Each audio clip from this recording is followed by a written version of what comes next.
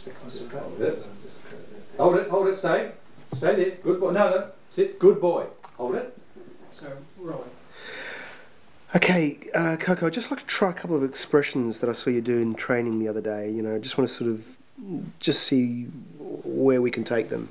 Now, Koko, try that little snarl. Ooh, the snarl's great. Fantastic. Perfect. I want you to do the lie down and then the sad look, okay? So, lie down. Good, good. Now the sad look. Down further, that's it. Great. Let's try a really concentrated look where you're really concentrating.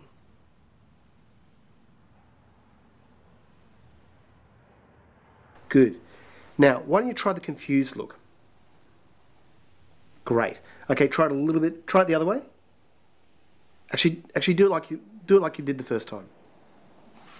What I'm looking for here, I just want to see if you can do that moment where you snarl. You know, when you're snarling at Red Cat. That's it. That's it. Oh, fantastic.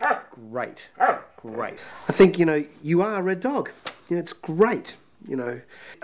Geez, there's one final thing I just want to talk to you about, Koko, and it's, I don't want it to be an issue, okay, but it's sort of, I don't know, you know, I think Luke mentioned it before, you know, you've been sort of, I know you're aware of it, but look, we're going to have to dye you red.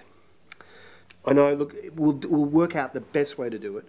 We'll use natural dyes, and you'll go back to your natural colour at the end of it, I promise. But, you know, the film is called Red Dog, and you've got to be red.